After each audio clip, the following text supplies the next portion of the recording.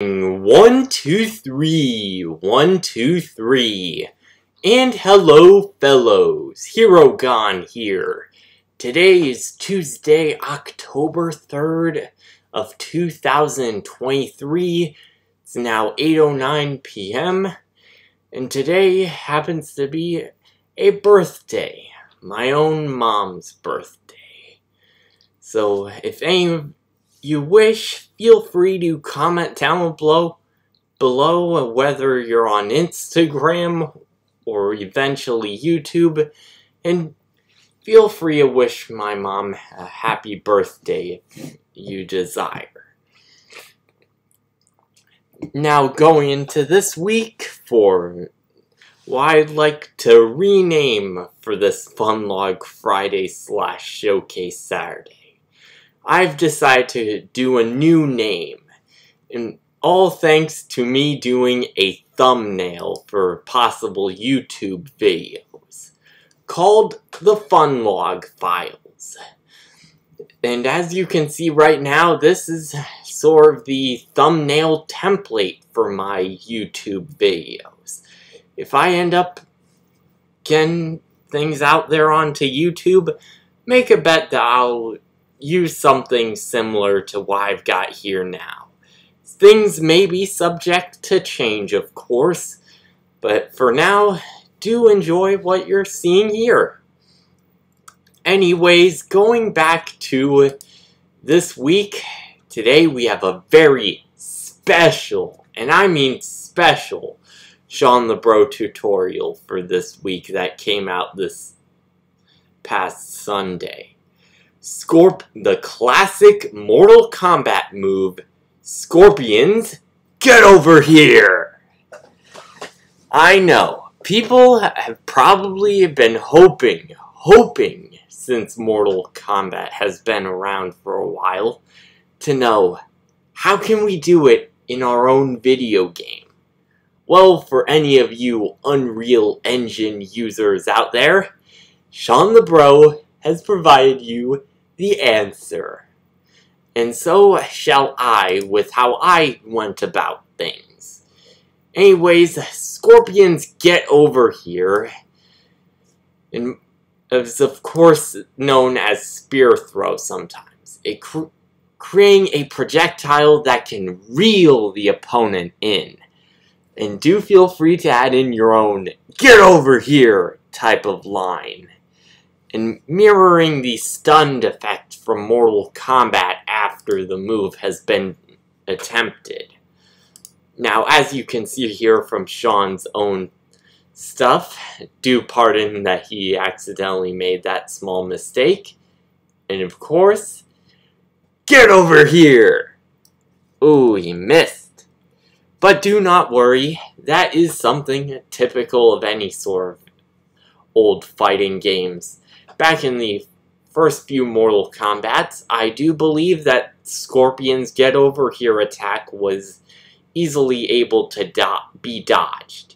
I have not attempted such thing in Mortal Kombat 11 though, so I don't know. And then, get over here! And I know this is going to be a recurring joke throughout the video. It's always a good time to have some kind of little joke in the video. And of course, going into my project myself, there's actually one thing in the code, but just one thing.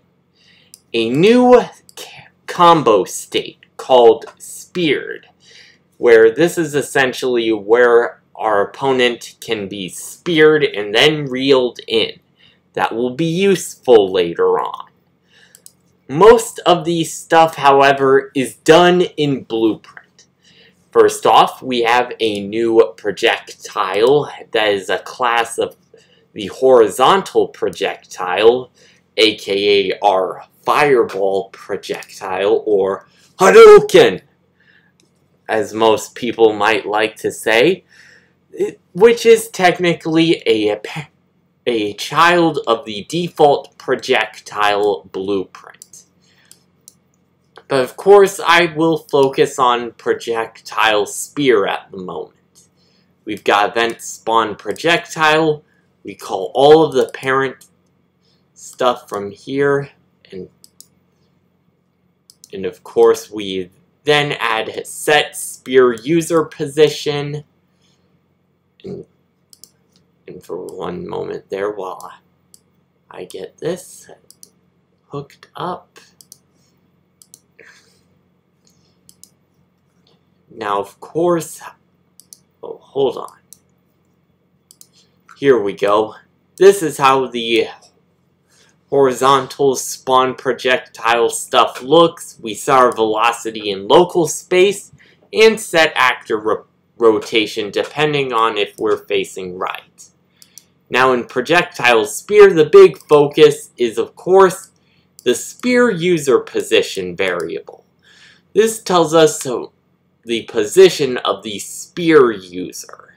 And we get the actor location Y and the owner of the spear projectile.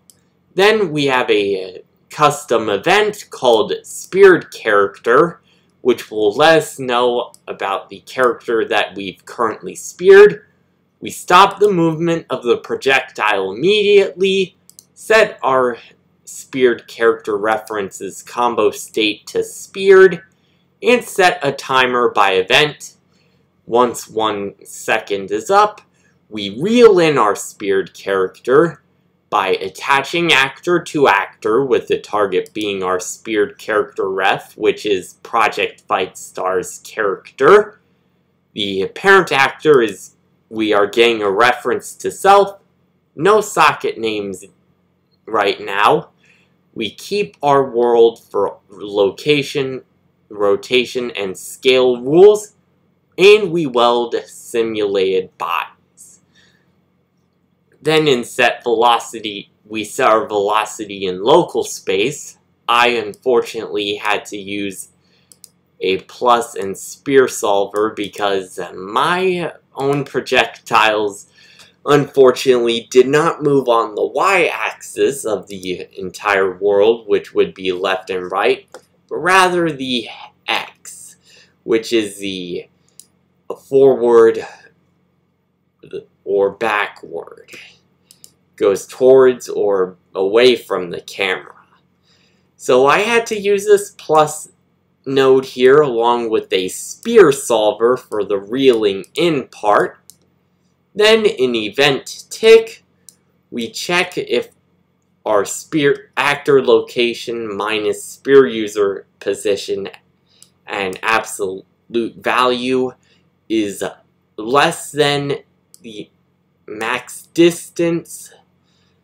And if that's true, then we go into a for each loop with break, get our attached actors, reset the array, we cast to our character, then if our actor location minus spear user position is less than or equal to the reel in distance, and if that is true, we detach from our actor the character. Our comboState is set to dazed, and we set our is reeled in to be true, and that's where we go into the break part.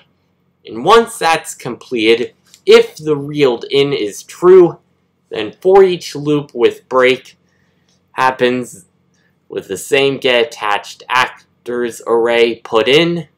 We loop through the body, cast to our hitbox actor, and destroy that actor.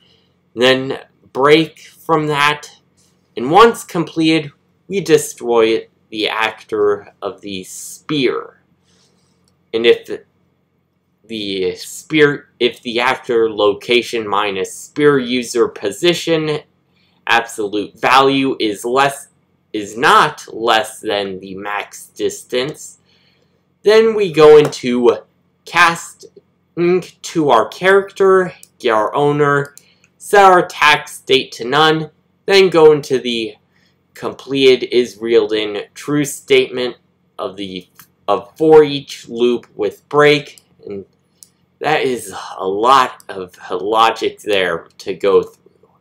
I'm not even sure if I explained it the best, Anyways, in the hitbox actor BP itself, we also have a whole lot of stuff to go through. In particular with if we should destroy something upon collision. If that's false, we're going to cast to our spear projectile and then speared character. I of course have this added in here for the case that we are using complex hurt boxes similar to that of Tekken, but that's probably best left for another time. So our speared character function is called in hitbox actor BP, and of course the check, all of that's done in the check projectile collision, which has pretty much been unchanged for a while up until the speared part. And then going into the command, we have a new command, which I call Scorpion Throw. And of course, the name, get over here! In this, and the description is in reference to Scorpion's most iconic attack in Mortal Kombat. You see, we have light kick as the input type we need for this, and our required state is crouching. So if we want to do the Scorpion Throw, we need to have ourselves crouching and then light kick while we are in the crouching state. Then in hitbox data, we have a get over here hitbox, or should I say, get over here hitbox 1.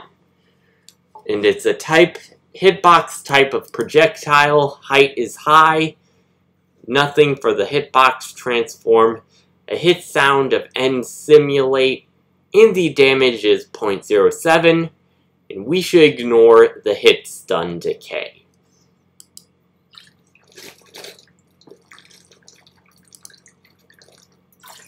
Then we have, and there's actually one part in speared, I almost forgot.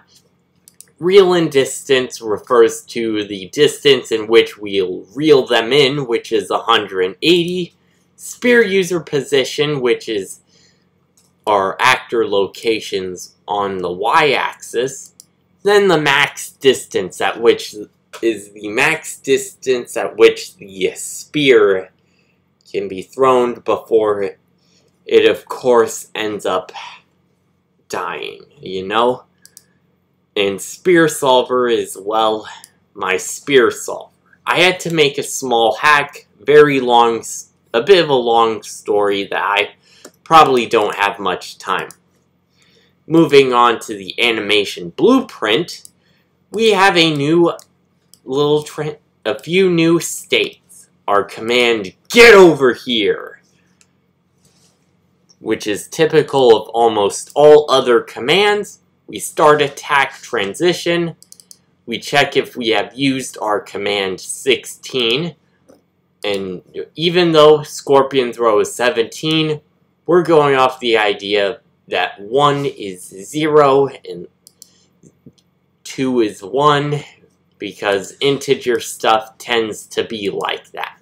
They always start with 0. And then of course our command our command get over here. Sorry about my voice.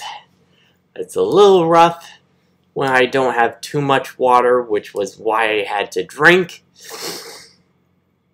Then in spawns, we have this enum notify of spawn spear and a duplicate animation that I've made use of. And of course, the enum notify is of spawn spear. Spawns are projectile with an owner of character reference, and the transform being the player transform. We get our data table row of Adam Mortem hitbox data table. Our row name, get over here, hitbox 1, break moves, create projectile hitbox with all these values being plugged in, or most of the break moves being plugged in. then spawn projectile. Create projectile hitbox has been pretty much the same as it's been. Now going back to the states themselves, after we do our get over here, we check if our other player is in the combo state of speared. And if they are, they go into the get over here reel in. Or should I say again, I almost forgot, get over here! And then after the get over here reel in, then we go from get over here reel into idle. And of course, the going back to idle has us go to end attack transition as our start transition event for that, which just resets our attack stuff. And of course, we also have ourselves a speared by get over here act state for our opponent that might end up getting speared. So if the character is speared, then we go into the speared by get over here. And then, of course, if we have a shared transition rule, which is called dazed, where we go into the dazed state after getting speared by our get over here little thing. And after the dazed is done, the character then goes back into idle. Boy, this was quite a whole lot of logic to go through. So yeah, that is whoa. A whole lot of whoa for what's supposed to be the most iconic move of Scorpion in Mortal Kombat. So let's get into the actual game itself. We go into learn so you can see how the projectile spear ends up working. We essentially choose Atom Mortem. And do pardon if it looks slow, my computer is a little on the older side. For a 2017 iMac model. Then, in our crouch state, we press kick. Then, boom, spear. And then, of course, get over here! And of course, the other opponent has been speared. They go into a dazed state. Can't really move that much. Once they're done, they're finally back to moving.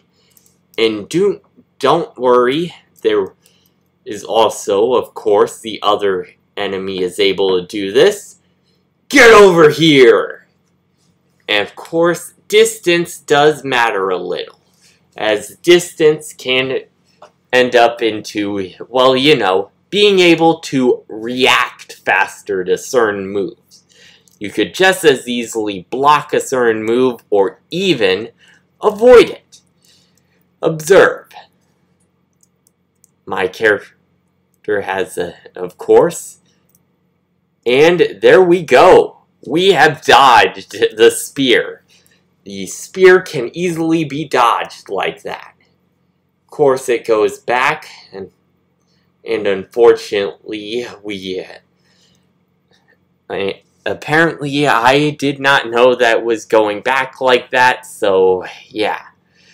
Definitely a few kinks to work here and there.